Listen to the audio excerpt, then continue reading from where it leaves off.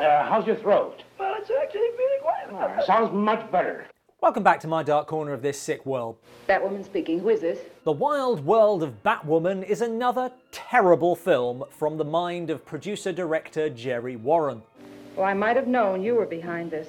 Inspired by the success of the Batman TV series with Adam West, Warren made a film that makes that show look like gritty realism. On a budget that Bruce Wayne could have found down the back of his sofa. Big deal. Batwoman is the hero needed in a city rife with crime. If you want it, you'll just have to come and get it.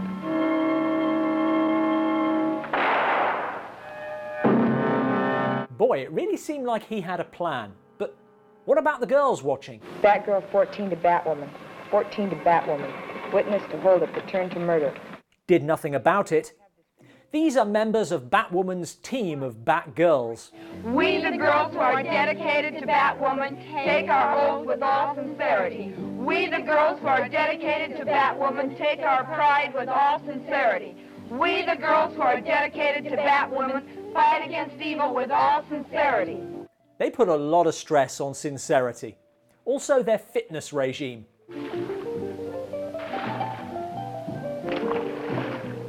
All right, girls, fitness concluded.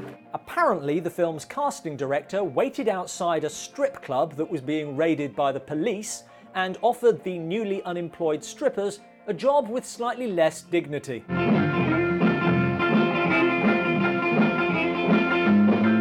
Fortunately, it doesn't impact on performances.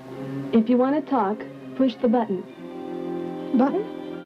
Batwoman herself is played by Catherine Victor, who had worked with Jerry Warren before on films like Teenage Zombies, and so was probably unsurprised when she had to design her own costume. And when I say design, I mean draw a bat on her chest in eyeliner.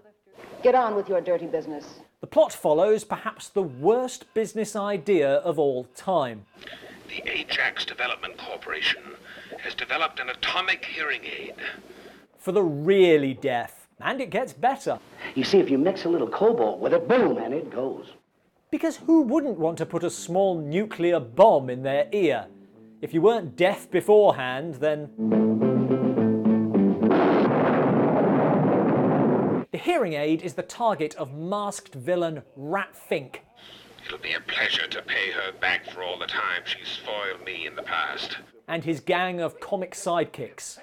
I'm known as Tiger. Sure you are. And this here's Professor Neon. He's a scientist. They must get past the Batgirls standing guard. Soup? Hot soup, girls. Here it is. Soup. Get your soup, girls. Isn't that delicious? Have some soup. If you don't question the random man with a moustache offering you soup, you deserve to be poisoned. But, as if the threat level wasn't already ridiculously low enough, their main weapon is a happy pill. I don't want another pill. I'm tired of being happy. Which makes people dance, and frankly, there was enough dancing already. In the background of that scene, you'll notice people waving at the camera and flipping it off,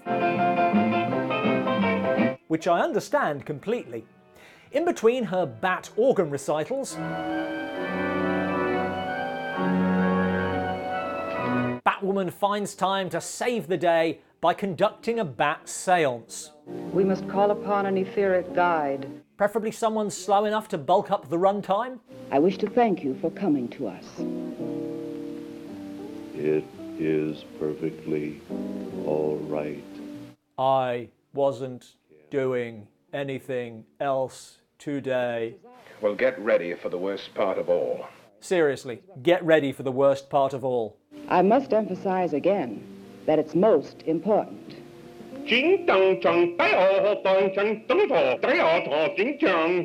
Moving on. Rat Fink kidnaps the Batgirls.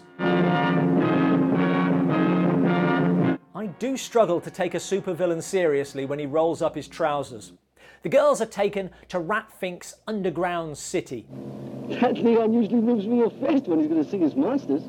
I think this footage might be stolen. From the mole people. Batwoman rescues the girls. Free the others.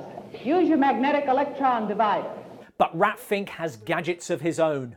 My fabulous body divider will render things most difficult for you.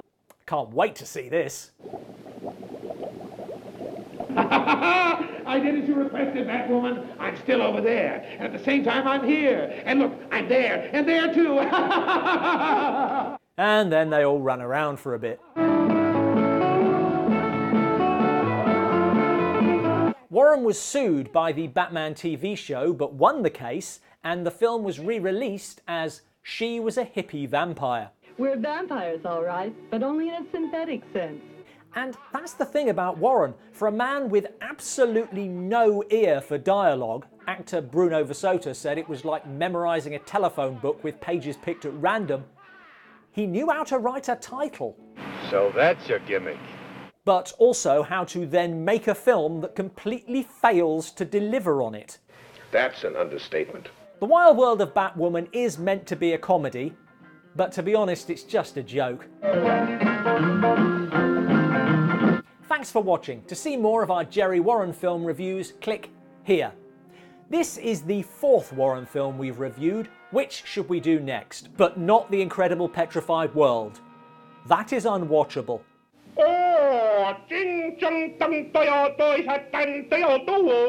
Thank you very much.